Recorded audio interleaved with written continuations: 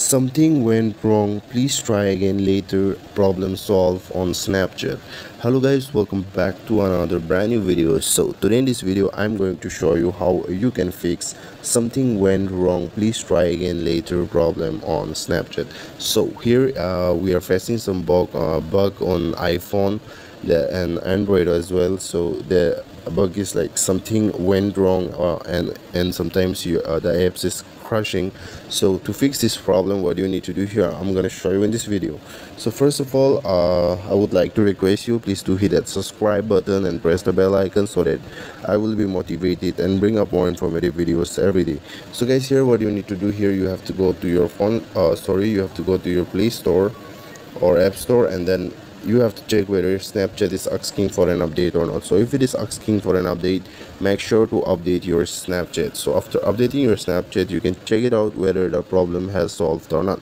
So guys, 16 hours ago the Snapchat has just updated their app. So after updating your Snapchat, this will work for you, I guess. If you update it, this might work. So guys, if it is not working, then what you need to do here, you have to go to your phone settings here, and then you have to go to app management or install apps or manage apps.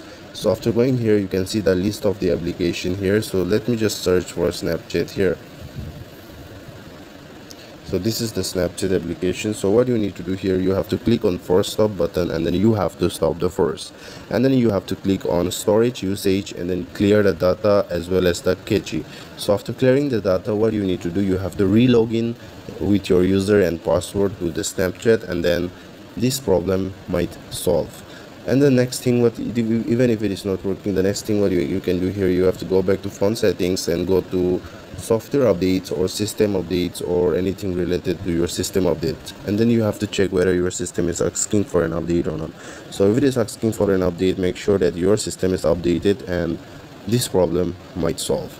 So guys, these are the things you can do it. And again, if it is not working, then no need to worry, just update your Snapchat and wait for some time, switch off your phone and then re-switch on it, and then this problem will absolutely solve. Thanks for watching guys.